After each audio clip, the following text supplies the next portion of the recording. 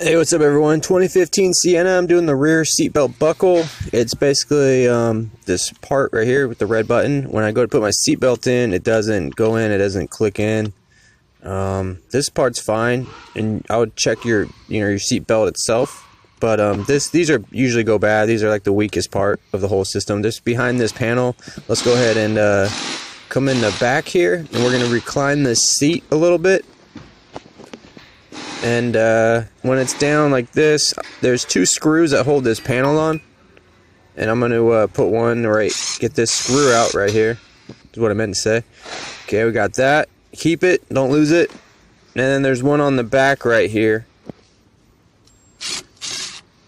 Go ahead and get that one out. Now this panel, you kind of got to lift it up and out. It's kind of weird to get off, but don't just rip it off, you'll break the tabs. There's like this tab part that goes over it. It's kind of strange, but just be patient when you're taking this off so you don't break it. Okay, we'll get that off, and then here's our belt buckle. Just a 14mm bolt that holds it on. Just one bolt. Go ahead and get that off. There's no airbag wires connected to it or nothing, so that's good. That makes it easy. So go ahead and get this out. The bolt doesn't come out. Well, I mean, it could if you really wanted it to, but it just goes, it stays with it. And then your new one, I got mine from the dealer. Here's the part number. And, yeah, it just comes with a bolt with a washer on it. And this is the right rear seat. So it goes back on. There's a little notch here. Just put it behind this notch.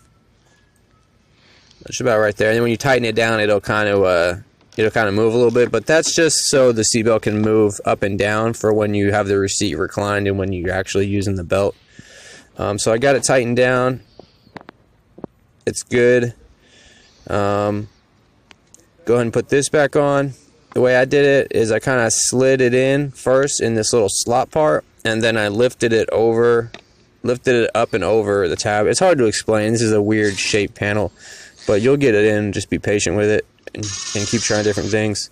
Get your screws back in, and that's it, guys. So there you go. As you can see, that's how it moves, and now it connects good. Everything's working. Now it's safe. Alright, thanks for watching.